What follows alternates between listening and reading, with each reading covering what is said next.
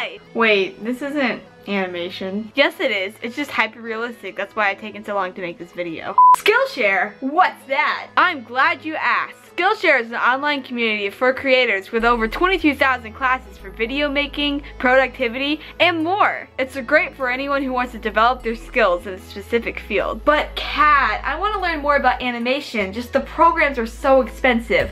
I mean, the programs you use cost $1,000 alone just for the license. Well, for those of you who don't have animation as a job, I would highly recommend the app Flip-A-Clip. It's totally free and it's available on iOS and Android. Plus, there's an amazing Skillshare class at Alley Animations called Animate for free on iPad, Flip-A-Clip Beginner Course. It has all the basics of an animation program, and it's really great if you want to practice animation without spending a lot of money on animation programs. Premium membership begins around $10 a month, but for the first 350 people who use the link in the description, you get it for 2 months for free. These spots typically go quite quickly, so make sure you get there first.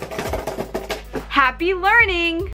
Elementary school is a magical place to send the growing youth to a place that will crush your spirits and make you wish you were never born. I have always hated school, and though elementary school was considerably easier, I couldn't help but feel like I was wasting my time. Kindergarten was by far my favorite year. I loved my teacher and we got 2 recesses a day, which was frickin' sweet! However, whenever we got nap time, I would crave the sweet embrace of death. I found nap time to be incredibly boring. I was a paranoid insomniac as a child, so I literally never slept, not even at night. So having an hour of time dedicated to sleeping when we could be doing something better, like, I don't know, recess, really grinded my gears. So I ended up complaining about it to my mother, and she called the teacher and told her about my complaints, and the teacher responded by letting me sit by her desk during nap time and draw the entire hour. I literally created hundreds of drawings that year. I would make up stories and draw them, and it became one of my favorite things to do. I mean, sure, every kid in the class hated me and bullied me because I got special privileges they didn't, but I swear I would never have gotten into art as much as I did without the special privilege in kindergarten. This channel wouldn't exist without the hour of art blasting I got to do during kindergarten.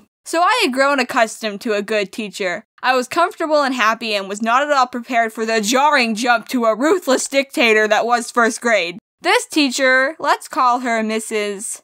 Satan. So Mrs. Satan was not meant to be a first grade teacher. I think she hated small children, which is fine, kids can be annoying sometimes. But if you are already predisposed to disliking being around children, why on earth would you become a first grade teacher? That's like being allergic to flowers and going out into the meadow, slowly dying and being like, this is fine. Before I go on, I have to explain a tradition first graders did every Friday. We would have this thing every Friday called Treasure Box, where we could pick out a toy from this box to keep, and it made living under her strict zero-tolerance rule bearable. However, she had a scale which was placed on the board, and if any of us broke any type of rule, she would move it a little bit to the left. If we reached all the way to the left, we as a class would not get Treasure Box. So, in theory, this is okay, but she got off on moving the scale to the left. If we misspelled words, we'd move to the left. If we pronounced words wrong, we'd move to the left. If we asked what she deemed was a dumb question, we'd move to the left. If we were too excited for recess, we'd move to the left. If we did math wrong, we'd move to the left. And there was absolutely no way to move it back to the right. I hope you're noticing a pattern here. Basically, Mrs. Satan was punishing children for making honest mistakes while trying to learn, while at the same time making us feel stupid because she was a sadistic demon that loved seeing misery in children's eyes.